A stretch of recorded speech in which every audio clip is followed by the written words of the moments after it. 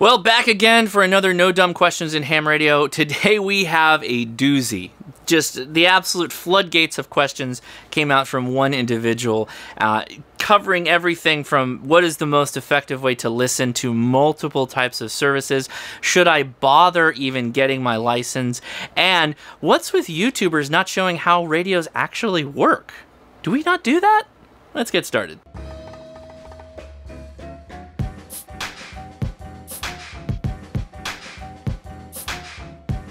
So I got an email from Jeff here, and we're going to have to take this in a couple of chunks to get all the way through it, but here we go. I'm such a newbie, I don't even have a radio yet. I've had a keen interest in radios for years, but often the complexity wasn't worth my time. I can understand that. YouTube videos tend to be of people unboxing and reviewing some radios, but, and then underline and bold, I never see videos of what people actually do with them. So I think this is patently false. I'm going to continue answering your email, don't worry. And I take no ill will towards your question. I just don't think it's true. Look up Parks on the Air, Summits on the Air, look at people working Morse code, CW, look at people working VHF, UHF.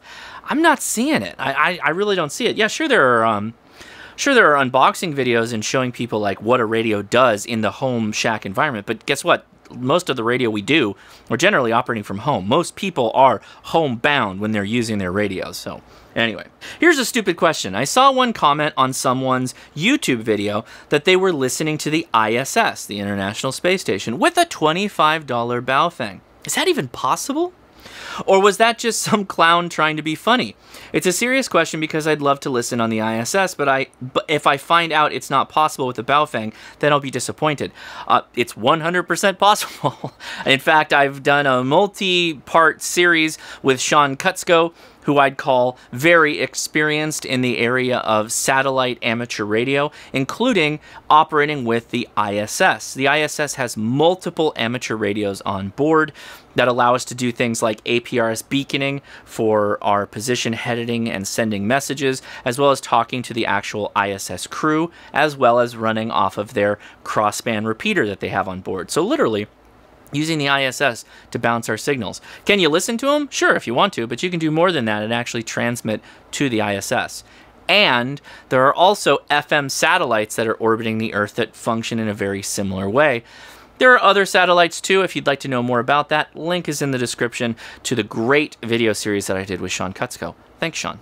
All right, so continues. Other guys say you can listen in on airport radio traffic and it is rebroadcast at different frequencies for the ground crews. And we could pick that up. Awesome. I'm right between LaGuardia and JFK airports. How cool is that? I'd love to. I've had no idea how that is even possible and no idea how to find that kind of information.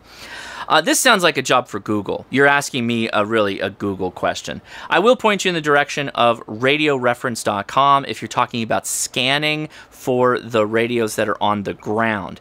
If you're talking about aeronautical frequencies, they have their own special band that they operate on. And yes, you can listen to that too. There are many radios that support Airband monitoring. And again, they have a special frequency set.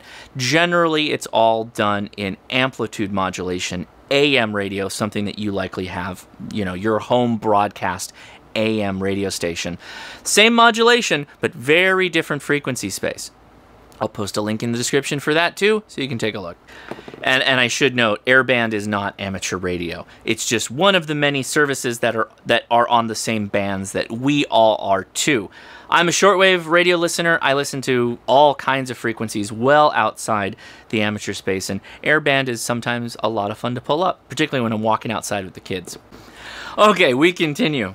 I'm not interested in transmitting. If I were, I'd take the course and get licensed. I'm in my 50s with too much invested in my life to risk trouble with the FCC. See, I don't get this. I still don't understand people who are really scared of the FCC. You've got much bigger issues with other areas of the government than worry about, you know, what the FCC is going to do. The general rule of thumb is if you're not a jerk and you're not interfering with first responders, the military, government officials of any kind, then you're largely not going to have any problem. Interfering in general is kind of a jerk thing to do anyway, and I highly am against it. Most people have no problems with this, and I'm assuming that you're probably like that too. So I'd say if you ever ever change your mind, definitely consider getting your license, your amateur radio license, and you'll have a lot of fun. With that said, it's that I'd love to listen in on all the stuff, but I've no idea where to find the fun stuff, especially since that's pretty subjective. And cycling through thousands of radio channels, frequencies are even bigger than thousands. There's no such thing as channels on a lot of these services, it's just frequencies. On the off chance I catch someone who happens to be transmitting at the time. Seems to me like fairly slim chances. Are there frequencies listed and posted anywhere on the internet with who's broadcasting on them? I mean, yeah, of course. You've got the shortwave broadcast stations that publicize where they are. There's shortwave listings of active frequencies. Obviously, you have the ham bands for HF, the low side of the frequencies. Those can be worldwide frequencies that you can hear people around the world.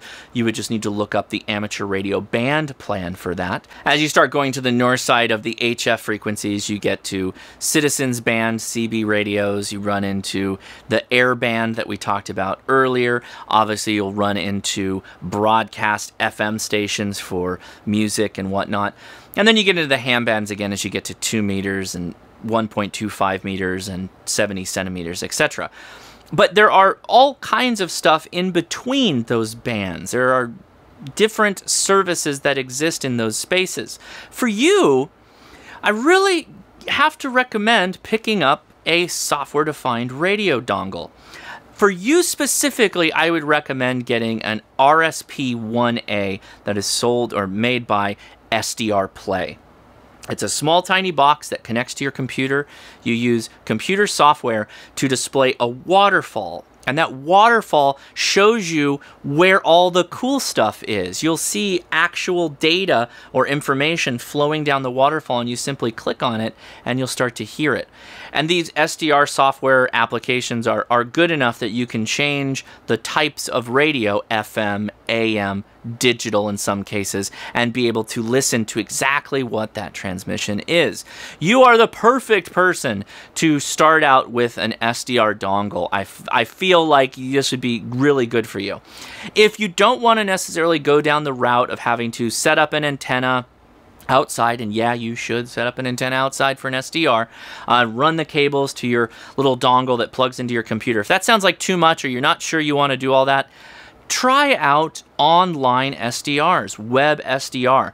Web SDR, Kiwi SDR are two different types of services, free services, where you can actually log into someone's remote SDR and listen to what's out there.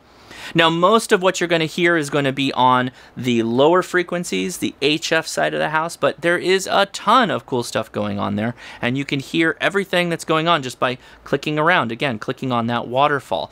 Highly, highly, highly recommend you avail yourself of this right now. But if you'd like to buy an SDR, I'll post some links in the description so you can check them out as well. I like the idea of Baofeng for entry-level listening in for the value. I just don't want it to be some piece of electronic that gathers dust in the corner because it's too hard to figure out or doesn't pick up anything interesting. That's really my hesitation for getting into the hobby. Well, okay, so here's where I'll give you the sad, it's not the sad truth, but it is a truth. Radio can be complicated for some folks, particularly if you don't come to it naturally or you don't have a background in it. You do sometimes have to program a Baofeng radio, and sometimes there just isn't that much stuff that a Baofeng can actually hear. Again, if you're sitting inside your house just with the little stock antenna on it, you might not pick up a lot because the walls around you prevent RF from getting easily to your radio. I still am kind of thinking, since you don't really want to transmit, there's no reason why you should limit yourself to the amateur radio bands, and you should open up that aperture to include things that are outside the amateur radio service. GMRS, FRS, CB, as you've already mentioned, and Airband, and then start going down into HF and listen to the really cool stuff that exists out there. Is it complicated? Well, if you looked at it in the whole, like the whole elephant that I'm talking about right now, then yeah, it sounds daunting. It sounds like, oh my God, this is going to take so long to do. It doesn't have to be, though, and really what you should do is set some goals that you want to achieve. In my case, I'll give you 3. Check out the web SDRs, Kiwi SDRs of the world, try them out and get your feet wet there. If you find that interesting and compelling to continue moving forward, consider getting yourself a SDR radio, like an RSPA1 from SDR Play. Set that up with a simple antenna outside and you will hear local radio, local close-in, high-frequency, airband, among many other things, and HF radio as well.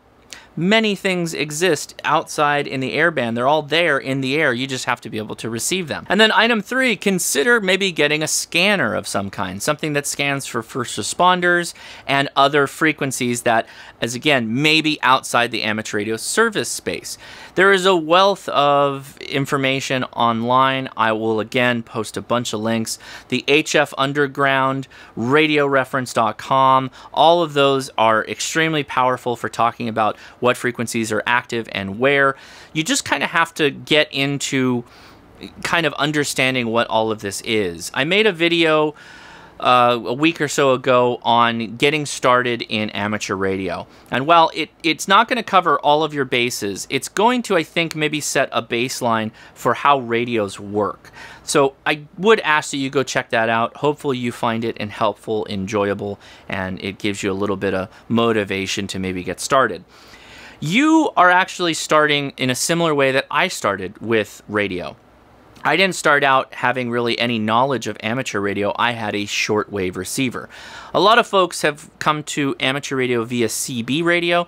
That wasn't my case. I came to it from shortwave listening. Shortwave listening introduced me to how radio waves work and function, what the bands are, why we switch bands at daytime, nighttime. I played around with radios like that for a really long time, listening to services and spaces well outside the broadcast or amateur radio spaces. And that gave me a lot of interest that later led to my future in amateur radio.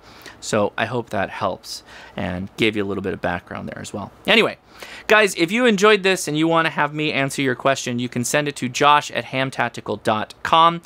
Keep it ham radio related, and remember, we're here to help out people getting started in ham radio or that are at a point where they're stuck and they want some help.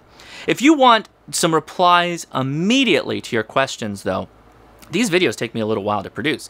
Send them to our Discord. Join our Discord. Our HRCC Discord is a wonderful community. There are people on every hour of the day and literally some of the best people for answering questions in amateur radio. They take their time and really try and get you going in the right direction. So if that sounds interesting to you, the link is in the description to join the Discord, as well as our Facebook group, which functions in a very similar manner. All right, I'm Josh, KI6NAZ. If you found this video helpful, please consider giving me a thumbs up. Subscribe if you have not already, and I'll talk to you later. See ya.